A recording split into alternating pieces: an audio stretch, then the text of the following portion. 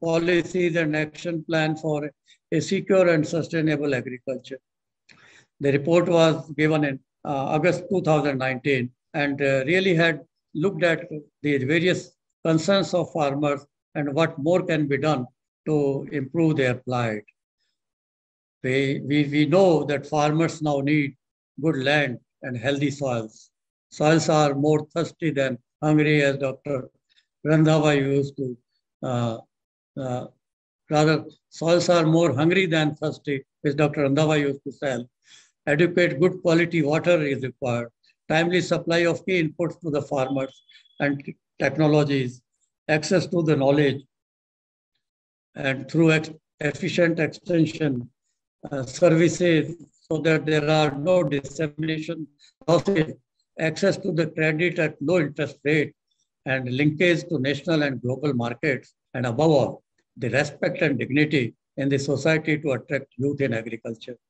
Let me tell you, when I decided to take agriculture as my subject for higher education, all my class fellows laughed at me because that time it was a craze for people to either go to medical side or to become engineer. Agriculture was possibly not even thought to be a technical subject.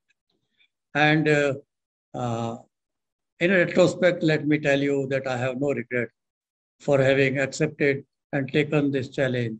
But no doubt, still we are struggling whether agriculture gets that kind of dignity in society which it deserves, despite of what accomplishments we have made.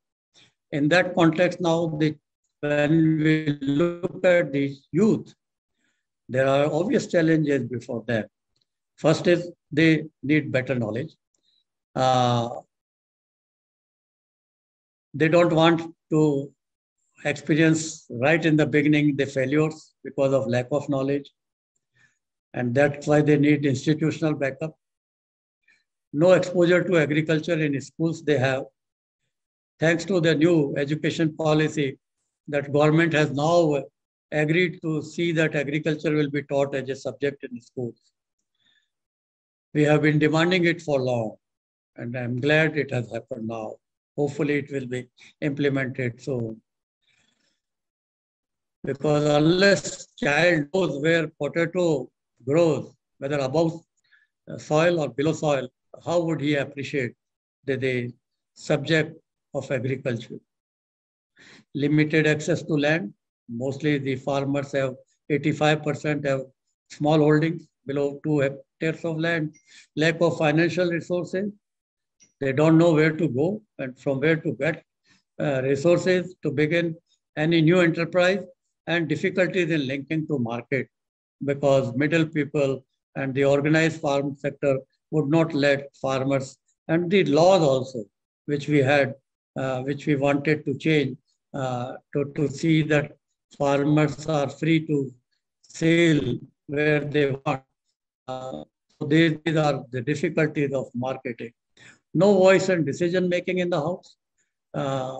Senior people would hardly listen to the young people, and I will tell a story on this later, and poor social image of agriculture, which I have mentioned. And in fact, there exists aspiration and attainment gap due to the lack of handholding, mentorship, and funding support. So how can we bridge this gap of aspiration and attainment by youth in agriculture? So what is the way forward? When we look at youth, youth is our great strength.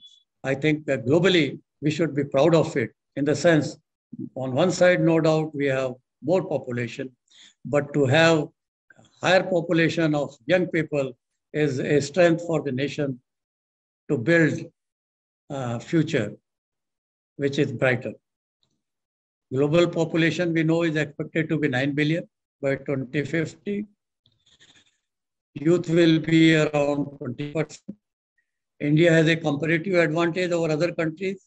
We have the largest population of youth, even more than China, that is of 356 million, ranging between 10 to 24 years. of the age group, and of these, around 200 million live in rural areas.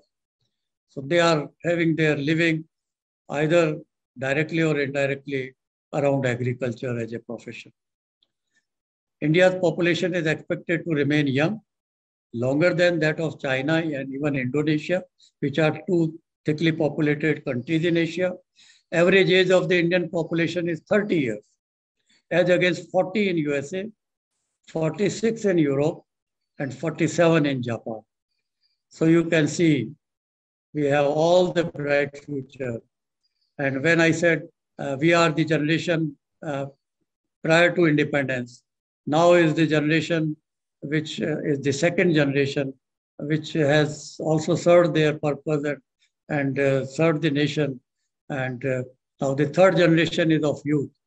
And we are now talking of this third generation after independence, which has to take all the challenge for future.